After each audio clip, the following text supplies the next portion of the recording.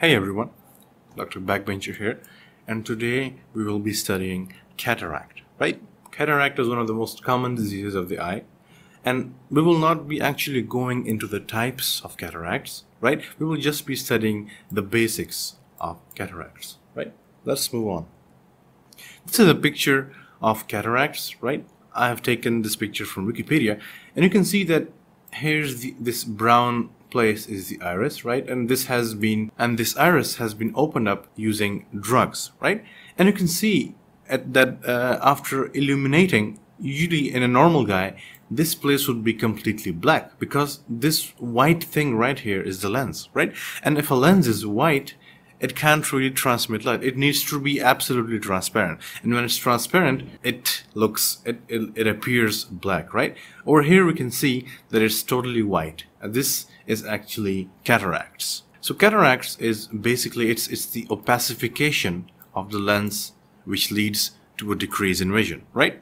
Opacification, when something becomes opaque instead of transparent, right? And it usually develops very, very slowly. Most of the time, people don't even notice. And symptoms include faded colors, right? If something is like very, very bright, it may appear dull, right? Blurry vision, because of course, if there's something wrong with the lens, right, it won't focus vision properly. Halos around light. Now, what is a halo actually? Halo is like, for example, let's imagine a candle, right? Let's imagine a candle. Now, what is halo?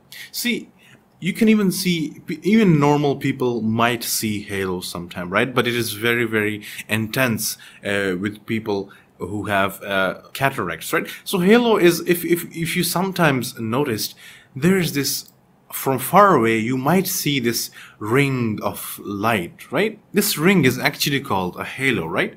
And people who have cataracts have halos around light, right? Then there is trouble with bright lights, right? If you're driving at night, for example, and someone turns on their car headlights very bright, because your lens is kind of white, just like we saw here, the light will disperse, right? It will disperse all over the lens. And as a result, you will not see properly.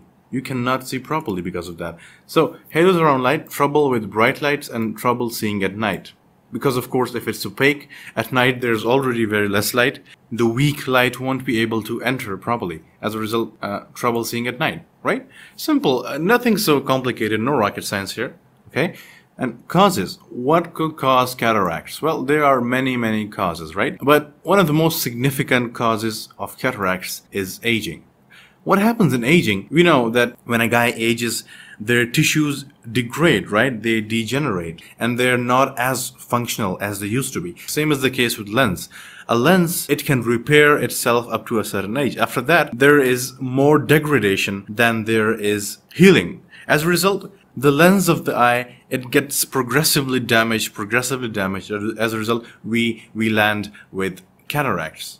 Trauma, there are certain injuries which can lead to cataracts. Then there are very specific eye surgeries, especially vitrectomy, right?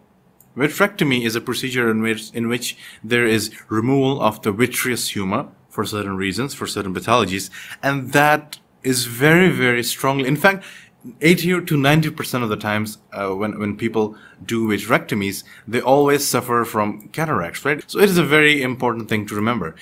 Certain eye surgeries can cause cataracts. Then there's radiation, which can damage the structure of the lens. Congenital, of course, if a baby is born, right, and their lens doesn't develop properly during their intrauterine life, that can also cause cataracts. And the treatment of cataract is surgery, right? Just that. You cannot give drugs to probably slow down or remove cataracts altogether. No, it's surgery. You have to do surgery. And its surgeries are actually one of the most successful things in medical, right? They're almost always successful, right? Not a problem at all. And we will be studying surgery of cataracts in a lot of detail in the next, well, not the next, but after a few lectures. Then classification of cataracts. So cataracts can be classified on the basis of the location in the lens, where there is opacification, right? it's based on the degree of opacity, how much there is opacification, and it's based on age, right? And that at what age do you actually develop cataracts, right? Let's start off with the simplest one. Classification on the basis of location in the lens. So, nuclear, cortical, capsular, polar, pyramidal. Okay, let's get to it, right? Let me have a picture. Let me have a lens, right? Here's one.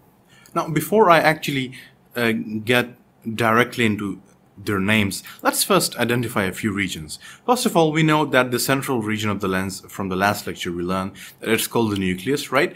This nucleus is then surrounded by these fibers, right? And this outer area is called the cortex, right? Nucleus in the center, cortex towards the outside, and then this outer blue covering is called the capsule, right? And this is let me tell you first, this is the front side, right? And this is the back side, and you can identify it just by its shape, right? The back side is usually more curved than the front side. So that's the basic structure, right? So let's go back a slide. We see that there are basically 3 or 4 locations. The most common ones are these 3. That is the nuclear cataract, right?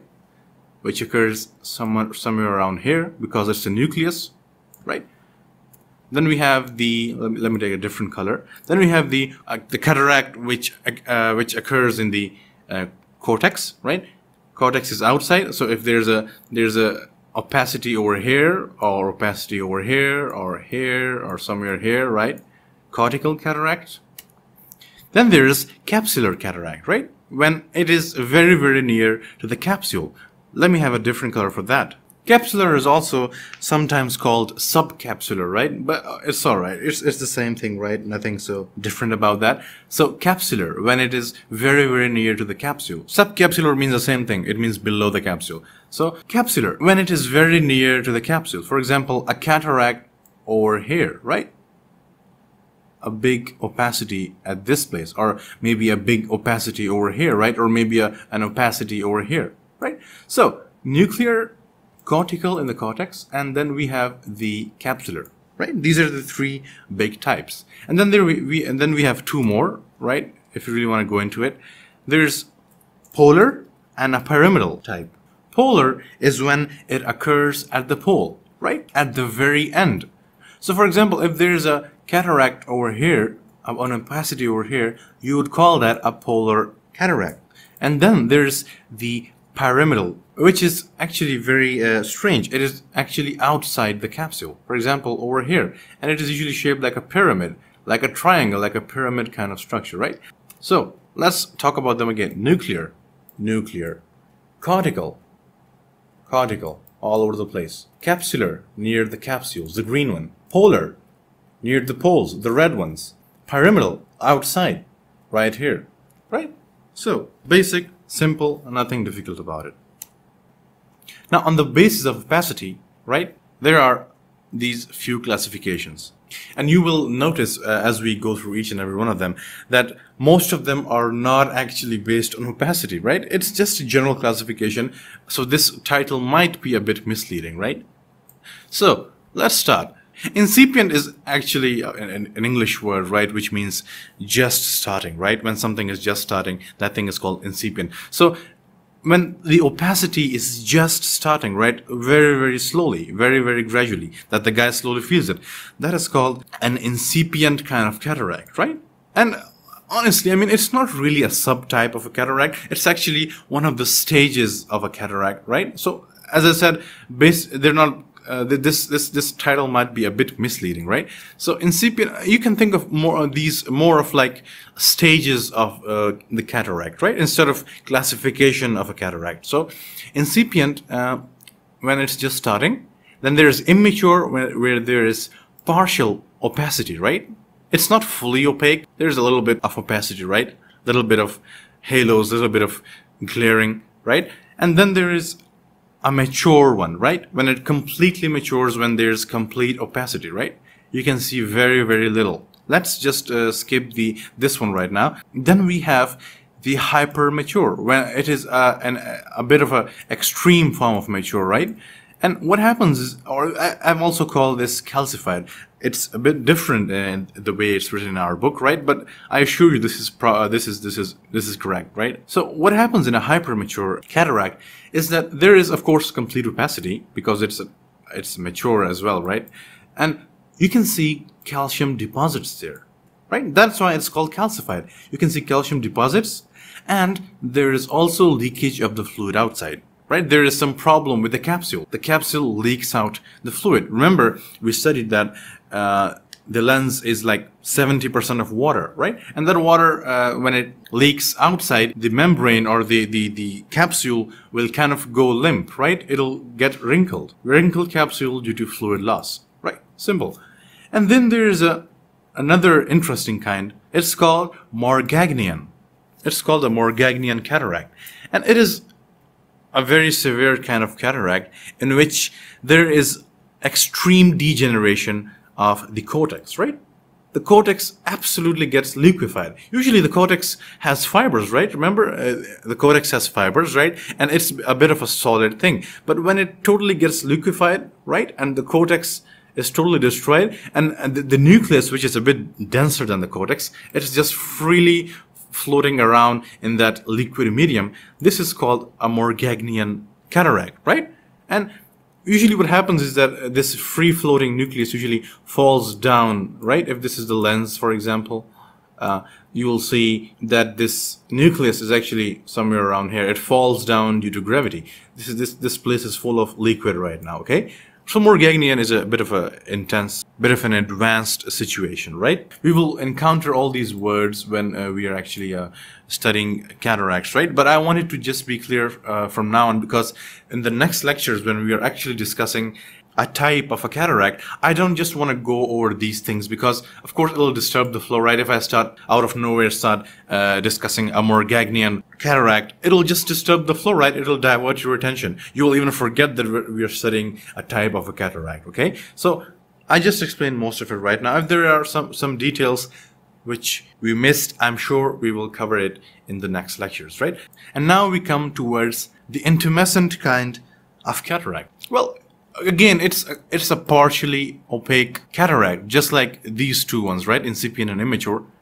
But here's a little feature about it. It causes glaucoma, right? It can cause something called a close angle glaucoma or angle closure glaucoma, right? And what happens in intumescent cataract is that there is overhydration. Remember, I said that the lens has 70% of water. So let's assume you insert a bit of more water inside the lens. As a result, it swells up, right? And when it swells up, it can cause glaucoma, right? And how would that cause glaucoma? That is a complicated topic in its own.